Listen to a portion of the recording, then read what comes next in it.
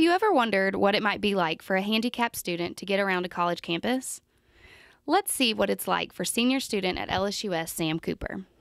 It's not difficult, but I wouldn't say it's easy either. It just kind of depends. Like the elevators, as many of you know, a lot of them are slow. Cooper explained to me that it can be difficult to sit in an actual desk sometimes due to the small size, so he often chooses to stay in his scooter.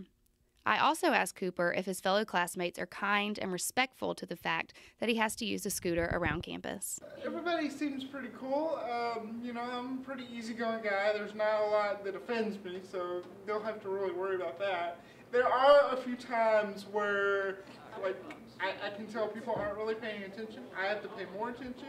Of course, I'm the one in the big red speedster vehicle. I gotta make sure I don't hurt nobody. Cooper is president of the Chi Alpha Christian Fellowship organization at LSUS, as well as the assistant video editor. Cooper will graduate in December with his bachelor degree in electronic media journalism. For the Almagest Student News, I'm Eloise Watts Palmer.